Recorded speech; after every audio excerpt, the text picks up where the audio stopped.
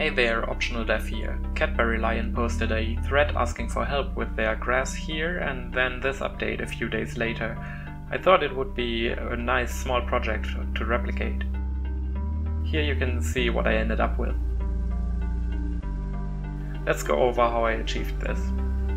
I started with a main Node 2D scene, set the project background to a nice green and renamed the first two physics layers to player and grass. Then I had to set up the player character. For that I grabbed this asset from the HIO asset library linked below.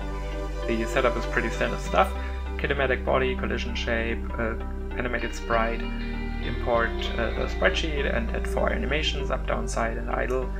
Don't forget to set the mask layer to grass. Add a script for walking, set up the inputs, animations and done. Next, in Photoshop, I drew the animation of the growing grass.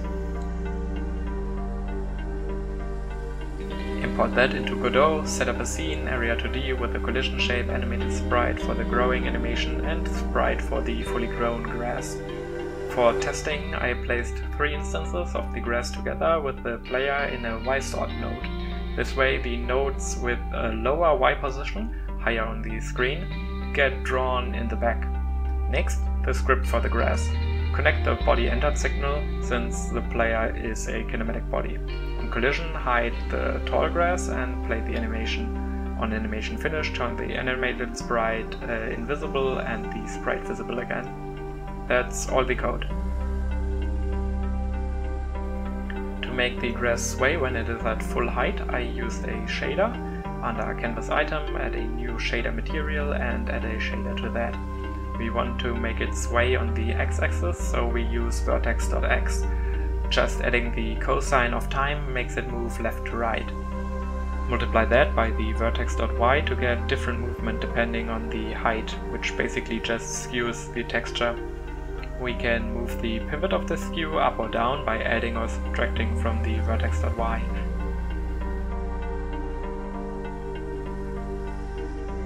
Multiply all that by 0.1 to dampen the sway. Finally, we can also multiply the time by 0.5 to reduce the speed of the motion. Next, on the main node, I added a script to place the grass for me. It just loops over a rectangle and occasionally puts down an instance of the grass scene. Even with a large area, it still worked fine.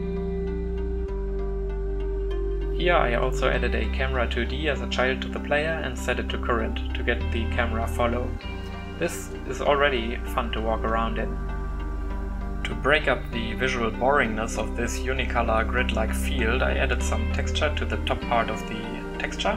I also made each shader unique and added an offset. This way the individual instances can sway out of sync.